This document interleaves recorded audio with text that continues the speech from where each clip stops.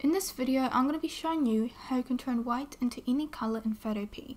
So you first want to make a selection of your object. You can do this by using whatever method you want. You can use the pen tool, the magic wand tool, the quick selection tool. You can use whatever. But in this case, I'm going to be using a quick selection tool. So I'm going to go over to my magic wand icon over here, right click that and click quick selection. I'm just going to click on the shirt. And Photopea has kind of recognized which areas are a part of which. However, it's not perfect as there are still some areas of the shirt, like over here and here, which I would like to be added into my selection, but Photopea hasn't recognized that it's a part of the shirt. So to fix this, I'm just going to make my brush smaller by pressing the left bracket, and I'm going to hold down shift on my keyboard and just drag, just like this.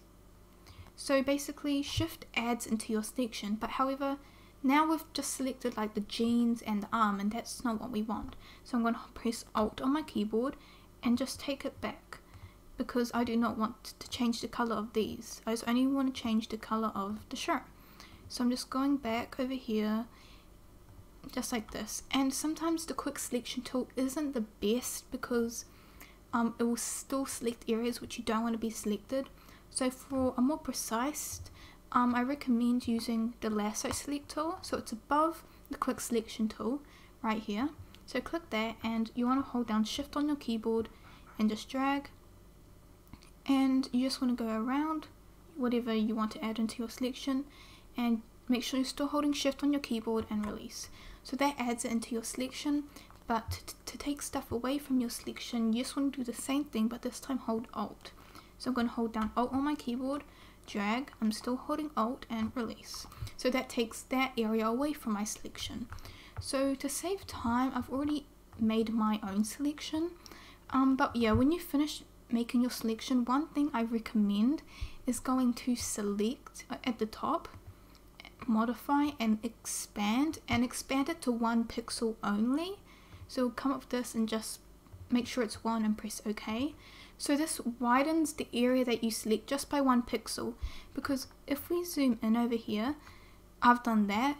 There are tiny pixels at the edge which Photopea wouldn't recognize, and then the changing of the color wouldn't be that realistic. So make sure you do that. It's a really helpful tip. So now, once you've finished with all your selection, you want to go over to these icons at the bottom right, and you want to go over to the icon which is half white and half black. And this is called your new adjustment layer. So click that and click color fill, and these are where you can pick your colors. So you can pick whatever color you want and just press OK. But this doesn't look realistic at all. It's just a solid color fill layer.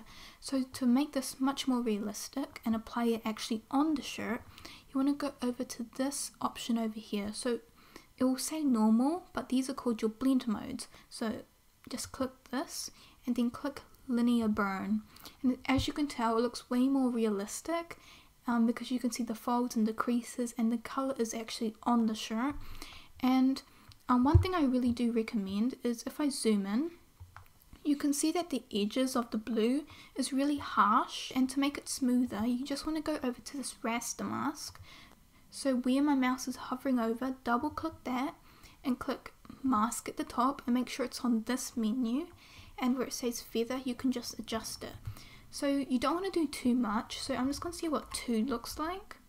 And as you can tell, it's a small change, but it makes such a big difference because it makes it a lot more smoother and realistic as well.